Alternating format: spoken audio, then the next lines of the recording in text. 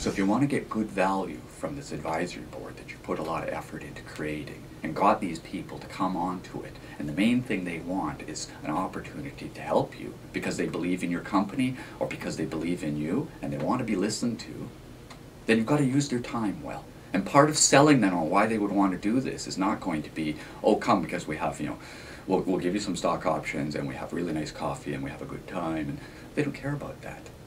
They want to make sure that you're going to be successful with this company. It's an investment of their time and it's worth something to them. So it's your job to manage them. They are not the board of directors. They are not managing you. They are your advisors. But it's your company to run. You have control, not them. You have responsibility, not them.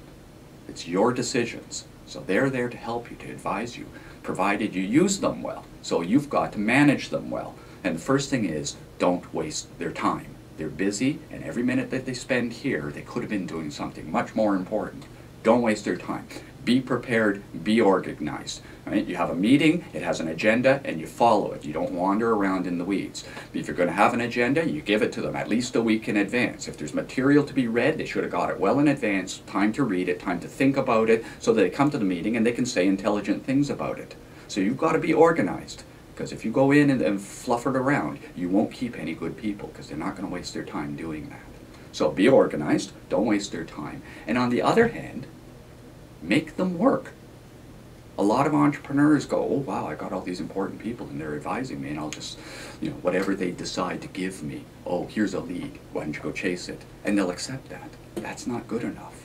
They're a resource. You brought them on board as a resource to help you to be more successful, then use them. Give them things to do. Assign them things. Give them deadlines. It's your job. You were brought onto this board of advisors because I thought that you could help me break into getting my product on the shelf at Walmart because you know how product purchasing people in large retail chains work.